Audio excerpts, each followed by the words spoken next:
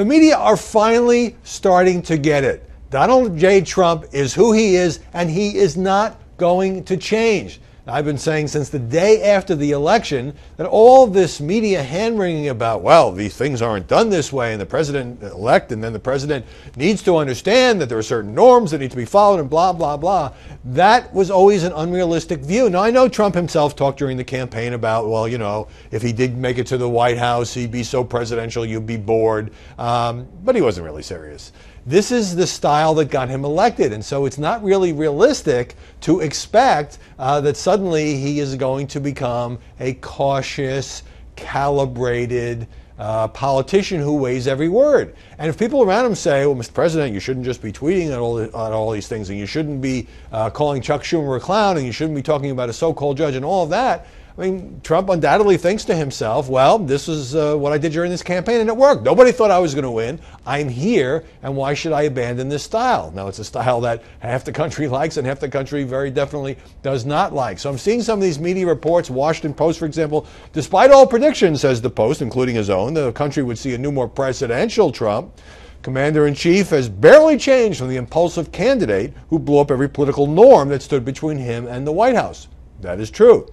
Goes on to say his White House seems just as chaotic, tumultuous, and discordant as his campaign was. Well, that's a little bit of a negative take on things. But look, there is a price to be paid for, you know, making news 15 times a day on 15 different issues, sometimes in 140 characters.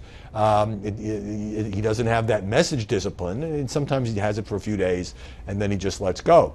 Politico has a piece, undeniably true, about the fact that governing is harder than campaigning. Every new president has a kind of a collision with reality.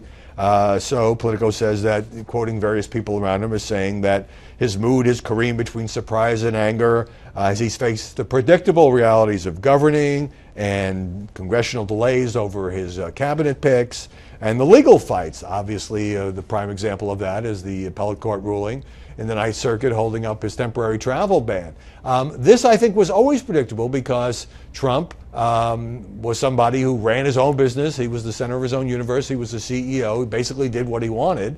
And when you become president, and you're probably more prepared for this if you work within the political system, suddenly you've got the courts and the opposition party, which they think is the media, the Democrats, even some Republicans. John McCain, for example, don't want to go along with what you say and do. And the bureaucracy, which has been leaking against Trump repeatedly and in a way that I think has undermined his White House at times. And special interest groups and all of that. You know, it's not an easy job. I don't think Trump expected it to be an easy job, but there is a certain relentless nature of it that may, you know, nobody really knows how to be president until you become president. It was true of Barack Obama. It's true of every president. Bill Clinton, they all make mistakes at the beginning. They all don't understand that every word can move markets and can reverberate throughout the political system and indeed across the world. So maybe Trump, you know, will modify his style a little bit, that is, as he adjusts to the reality of life in the White House. But I think the rest of us, the staid, slow-moving culture of Washington, and the media, which seem to like things to be done in a very orderly, predictable way, are finally acknowledging the fact that the 45th president does things differently.